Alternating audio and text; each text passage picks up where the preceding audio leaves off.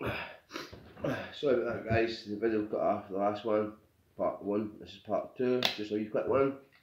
So, I started watching Ian Galvin when I was like 13-year-old. I absolutely loved his stuff, loved all the interviews that he'd done, and I continued to watch him right up until last year.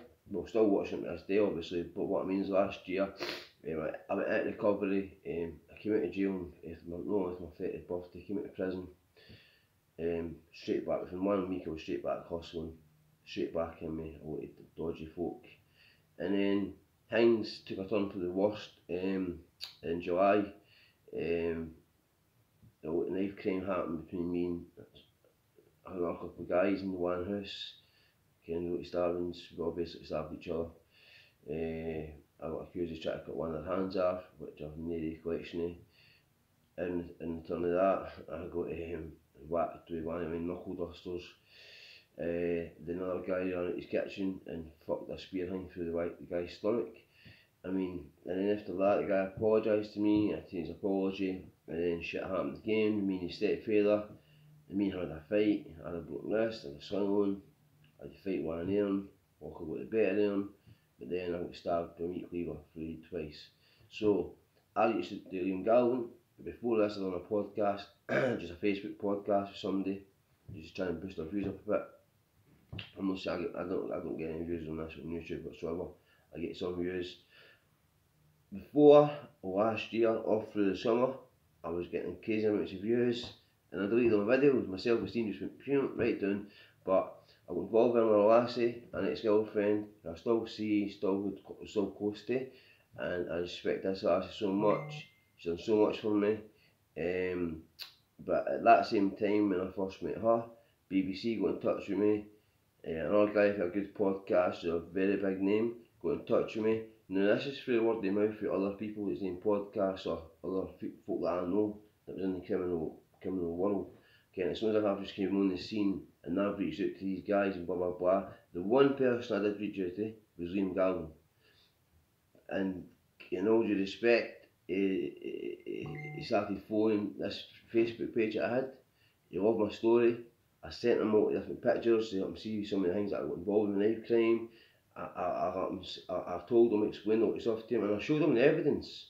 And he knew I wasn't bullshitting. He really enjoyed what I was talking about. So I wanted to interview Liam. So I was supposed to go down in April there, but I had to get an emergency CT scan for my head. I wanted to spread awareness to the young kids. I was, again, I feel blessed that I'm still alive. Every doctor said no, I'll make it to 30. Everybody never thought I'd make it to 25. Then, the amount of time I was in prison, I thought I was going into prison for life because I had weapons on me I should never have had. One pull of the trigger, that could have been my way for life, and I could have taken another life away as well at the same time. So, the good part of me, because when I was younger, I used to work with people with disabilities, handicapped people.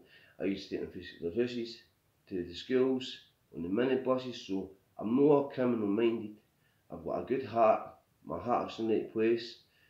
It's just a crazy situation how I've had these two lifestyles, like wanting to do the best for people at the same time.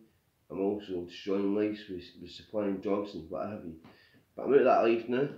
I'm only 33-year-old, I've got a very good story to tell, and Liam understood that I had to go for an emergency CT scan, and I love London. My uncle lived in London for 25 years. He worked in Harvey Nichols, interior designer. He stayed in Chelsea, stayed in a place called Angel. Plus I know people from London myself. I've got a good contact in South London also. And I've got a lot of good friends in London. I love London. So I was really looking forward to meeting Liam. So shout out to Liam Galvin. I messaged him the other day there, bumped message straight back. So Liam knows my background, he knows shit about me. And listen, we all make mistakes. Never ever let your past define who you are as a person. I don't want to look like I'm trying to clickbait. I don't want to look like I'm trying to... All I want to do is show people the light at the end of the tunnel. I mean, I survived the stabbing, that almost got me paralysed, to go back on my feet, still never walk again. And there are a million other things that happened to me. I've been shot at with knives, but there were photo guns.